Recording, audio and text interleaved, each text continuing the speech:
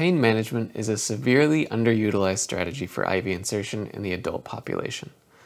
Since pain is such a strong factor in conditioning, it can actually cause PTSD-like symptoms in some people, particularly those who are frequently in the hospital for chronic conditions. We of course won't be able to implement these strategies in emergency situations, but when we do have the time, we need to do everything we can to reduce the pain associated with venipuncture in order to prevent these stress responses. Minimizing pain has also been shown to lead to quicker, more successful IV insertions and blood draws, reduces anxiety in those who have a fear of needles, and of course increases patient satisfaction. Topical anesthetics like EMLA, LMX, or Amatop can be used to numb the area to be used for venipuncture.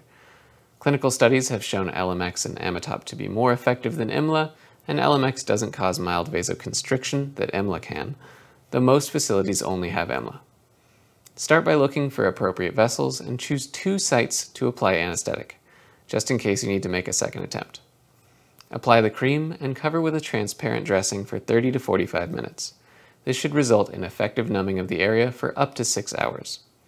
If we want something with a much quicker onset, intradermal lidocaine has been shown to be effective, but can cause vasoconstriction in some cases, and the pain of lidocaine injection often outweighs the benefit of it. You can find buffered lidocaine, which doesn't cause the typical burning sensation because the pH is balanced, but it has a much shorter shelf life, so many facilities won't carry it or compound it in the pharmacy for the purpose of pain control, as it's not cost effective.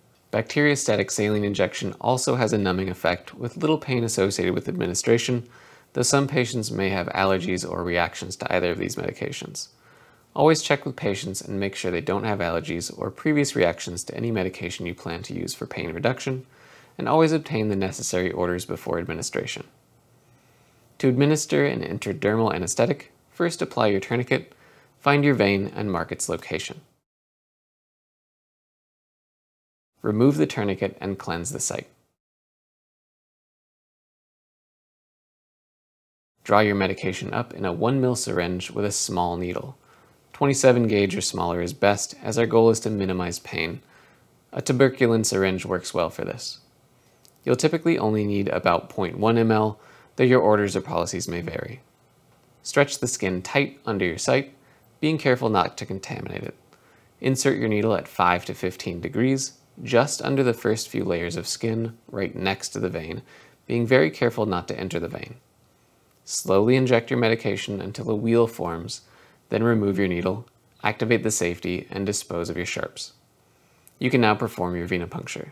You should enter the skin within the area of the injection, about 1/4 to 1/2 inch for best pain relief. There are also needleless options that use a propellant to create a jet of medication that enters the skin. They're a great option for intradermal pain reduction, though they're not very cost effective, so your facility may not carry them.